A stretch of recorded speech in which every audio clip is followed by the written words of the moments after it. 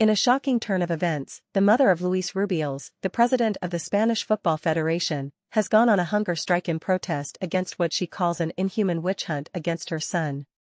Ángeles Bejar has locked herself inside a church, demanding justice for her son amidst mounting controversy. The Spanish prosecutor's office has initiated proceedings against Rubiales for possible sexual assault on Jenni Hermoso, the player whom he kissed on the lips in celebration of their World Cup final victory over England. Rubiales has faced calls to resign from his own regional presidents, who believe that his unacceptable behaviors have damaged the image of Spanish football. The federation is also facing a legal battle with its own players, who revolted after Rubiales refused to resign despite international outrage over the unsolicited kiss. Rubiales has claimed that the kiss was consensual and has vowed to fight until the end.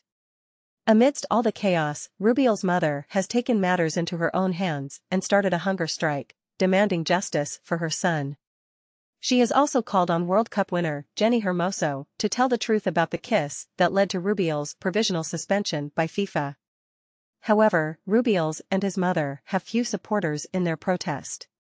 The Spanish women's team coaching staff, except for the manager, resigned citing Rubiales' behavior. The Spanish Federation has threatened legal action against the women players who refuse to play while Rubiales remains in post. The suspension of Rubiales by FIFA for an initial 90 days is pending the proceedings opened against him. The federation claims that Hermoso said the kiss was not inappropriate, but there are reports that she was coerced into making that statement.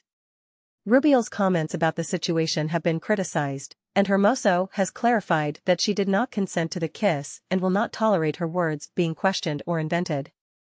As the controversy continues to unfold, Rubiales' mother remains steadfast in her hunger strike, demanding justice for her son.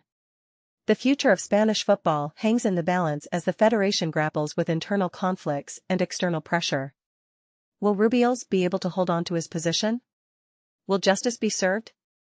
Only time will tell. Stay tuned for more updates on this developing story.